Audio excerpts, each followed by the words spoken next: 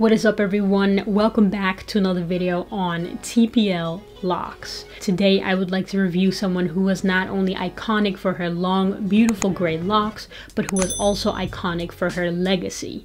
Today we are reviewing Toni Morrison. Chloe Anthony Wofford Morrison, known as Toni Morrison, was an American novelist, essayist, editor, teacher, and professor emeritus at Princeton University. She was born and raised in Ohio and graduated university in 1953. After that, she went to graduate school at Cornell, and in the late 1960s, she became the first Black female editor in fiction at Random House in New York City. She became well known as an author in the 70s and 80s, and her most popular book, Beloved, was made into a 1998 film starring Oprah Winfrey. In 1988, she also won the Pulitzer Prize for Beloved, and in 1993, she won the Nobel Prize in Literature. Let's review her locks. Alright, so for the lock journey of Toni Morrison, I would love to start with this picture where Toni Morrison has a little afro going on. I believe this was a very popular hairdo back in the 1970s for Black people. It's a great hairstyle that continues to come back even today in pop culture. So from 1970, I want to go to 1974. Here we can see her perhaps in her office with, again, that same afro. So she doesn't have locks here yet. I just want to show these pictures to you so you can see what her curl pattern looks like. I think that she used some type of comb, some type of afro comb maybe, to comb out her hair to make it into a very even small afro, because I think if she washes her hair, her natural curl pattern will show, and this is more the combed out version of her curl pattern.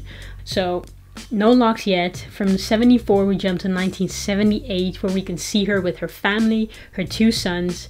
I believe she had a third son who unfortunately passed away when he was young. And here we can see that she has a different hairdo. This looks to me like some type of blowout with curlers, because you can see some curls in her hair pattern. And again, this was a very popular hairstyle. This also ties back into kind of the notion that straightening or blow drying your hair was more socially acceptable than just wearing your natural curls, which is something that fortunately today is less and less relevant. But you would see a lot of people, probably your ancestors and my grandmother and her mother, they all wore their hair straightened or blow dried or with some type of curl pattern that wasn't their natural curl pattern to be more socially acceptable. This was just a few years before she won the Pulitzer Prize for her book Beloved. And to be honest, when I started researching Toni Morrison, I didn't really know much about her, but after reading into what she's about and what she's done in her life, I'm super impressed by everything she's done, and I think I would really love to read some of her books, because getting a Nobel Prize for literature is not any prize. So from 85 we jump to 88 when she won the Pulitzer Prize, and here we can see her hair again up close. It's a bit shorter than the last picture. And if we look at the root here, we can kind of see that she does have way coarser hair going on at the root, and it's a bit more straight up top. And this is, I think, the year before she starts getting locks, because if we go to the next picture, 1989, we can see that she has something else going on. To me, it looks like she has braided some other hair into her own hair, because in 1988 her hair was not long at all, and then in 89 her hair is suddenly down to her jawline. So I believe she got some type of weave braided into her own hair, and this was the start of locks for her. So she started with braids, which I actually didn't expect. I thought she might have started with two-strand twists or even maybe free-forming. I'm not really sure what I was expecting, but judging from the later pictures, I didn't expect her to start off like this. So we can kind of see that the hair, that it's starting to grow out, and in the next pictures we will see how that plays out. But her natural curl pattern, which is way coarser than we saw in the pictures before, is starting to show, and she has that kind of salt and pepper color going on, which I'm really pleased to see that she didn't dye her locks. She just kept her own natural hair color even when she braided fake hair into her own hair. So from 89 we go to 92, and in 92 we can start to see her hair budding a little bit, because here up close we can see a bit more clear that this braid is braided into her own hair, but if we look between the braid and the root, we can start seeing some budding. Especially here, it's quite apparent that she's maybe using a twisting method, or at least pulling them apart to make them bud and make them transition into locks. To be honest, I've never seen anyone do it like this in any of the lock journeys that I've reviewed. I have never seen anyone who tried it this way. So I think this is a new strategy that I can add to these videos when people ask how they should get locks. One way will be to just braid hair into your own hair if you have short hair, and then make sure that the root starts to lock up. I think one of the benefits of doing it this way is that you kind of cheat your way out of the messy stage, the baby lock stage, because it's not like that doesn't have to happen in order for you to get locks, but it doesn't really look like she has locks until they grow out way more. And by that time, they will look like locks instead of kind of a messy afro. Most people just embrace their baby lock stage, but some people really don't feel comfortable with their hair like that. So this will be a strategy for them to try, I guess. So this is a year later, and this is what I was talking about. She has a bandana on her head, and it's kind of covering her locks. I think her locks here are a year old, if I'm not mistaken, so her locks really should have matured, almost all of them by now. But you can clearly see that her hair is longer. The braids that are braided into her own hair are way longer. Maybe she added hair to it for it to look longer, or this is just her natural hair growth over time, and that within a year she grew like a good few inches.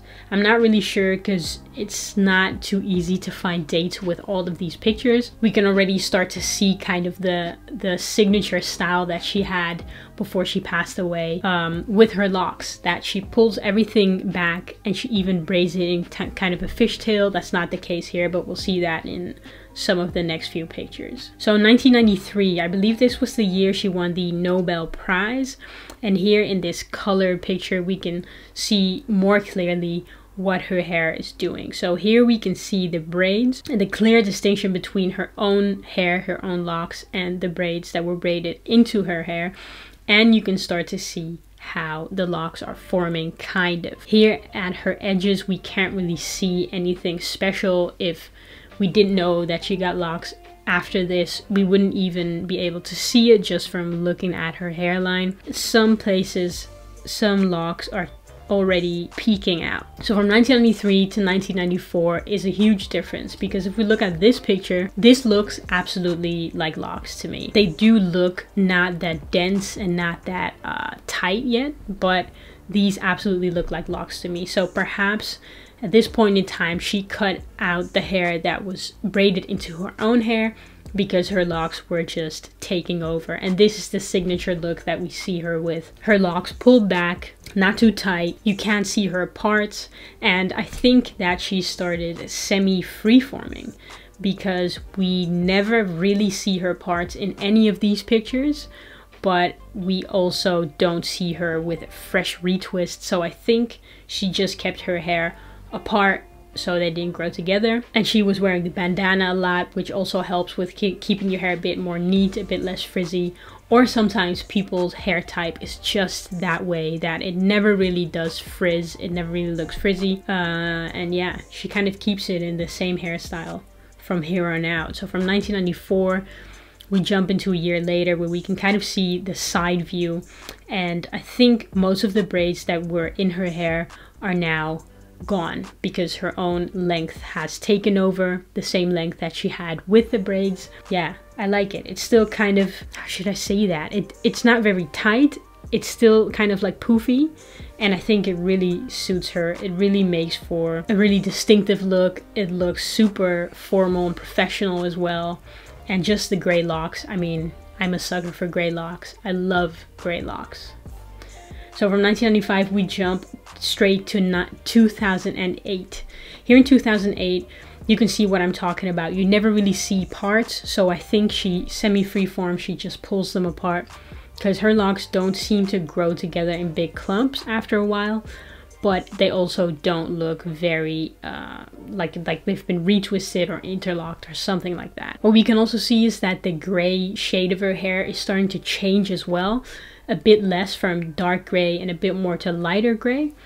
And you still have a huge variation in shades of gray in her hair, and I think it looks amazing, and I cannot wait until I get gray hair, because I mean, whenever I see a picture of her or other people with gray locks, I'm just mesmerized. I absolutely love it. From 2008 to 2010, and here we can see the back of her head.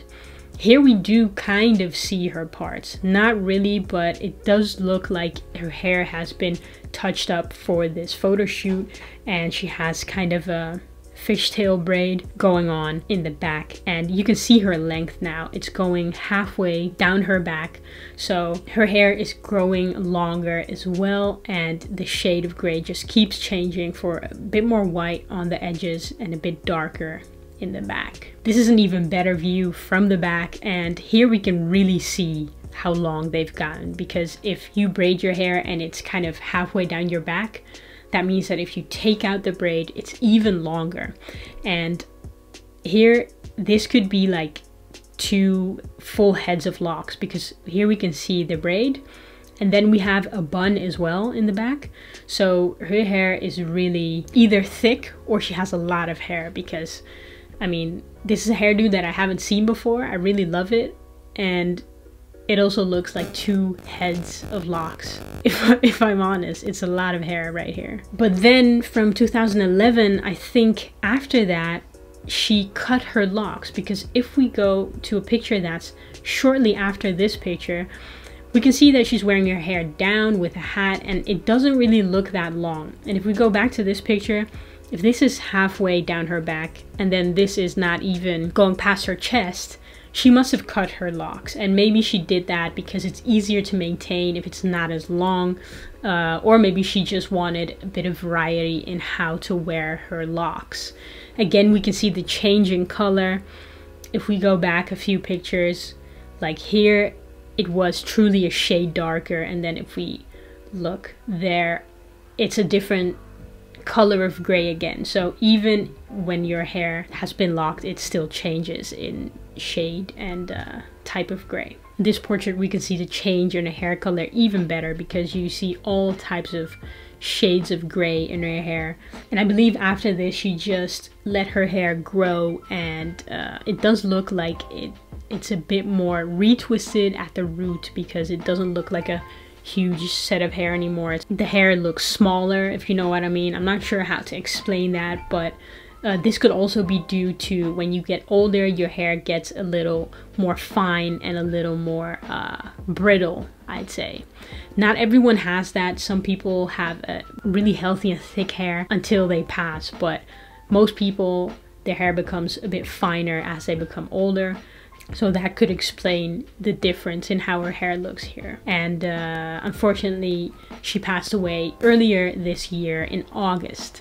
So yeah, I'm really looking forward to getting into her books and the movies that were made from her books, because clearly she has left a great legacy to US African American culture. And I'm looking forward to learning more about that. If you've read one of her books, let me know below and tell me what you thought of them. Because yeah, I feel like we are reviewing a lot of people on this channel, and many of these people have contributed a lot to the positive representation of locks, but they've also have left a huge cultural legacy that we can learn a lot from. So with that being said, I want to end this video. Thank you for watching. Give this video a thumbs up, and I'll see you in the next episode. Peace.